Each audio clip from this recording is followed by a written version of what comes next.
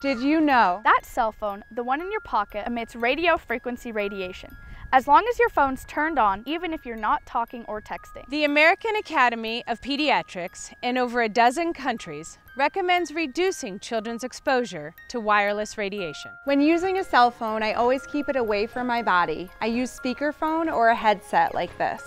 To stop microwave exposure, I put my phone on airplane mode and turn off Wi-Fi and Bluetooth function. I hold the phone at a distance and make sure it's not touching my body.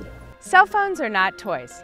Children's brains and bodies are still developing and are vulnerable to wireless radiation. Practice safe and responsible habits with yourself and your children. When using the computer, I always try to make sure my connection is corded, not wireless.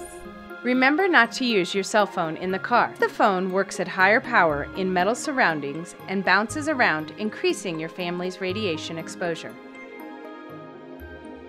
For their safety. For your safety. Because children are more vulnerable. Remind them. Remind yourself to limit your microwave radiation exposures.